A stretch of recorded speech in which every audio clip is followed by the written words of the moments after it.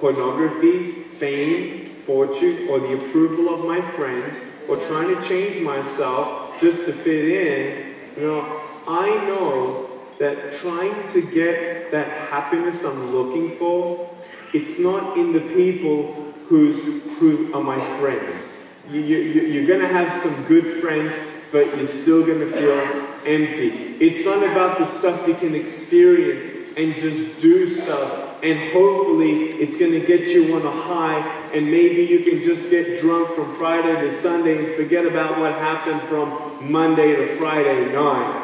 You might have things in your life that you're trying to forget. You might have things that you wish you could change in your life that's attacking you or you on the inside. But you can't do anything on your own. You can try and break a habit on your own, but you can't. I know personally, the harder I tried to break a habit, the more I realized I'm hopeless in trying to stop some stuff in my life. For me, I needed God to help me. And it's God who changed me and molded me.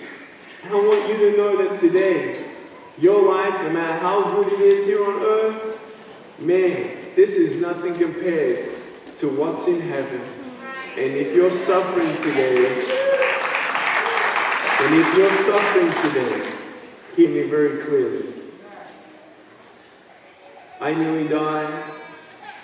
And just because I got through and gave my life to Jesus, doesn't mean I'm always happy. I go through ups and downs, ups and downs, ups and downs. But in my process of saying, God, come into my life and help me, teach me from your word, help me to work out the situations in my life that I can work out, but give me the faith to trust you in the things I don't understand. Faith is what we need. Amen.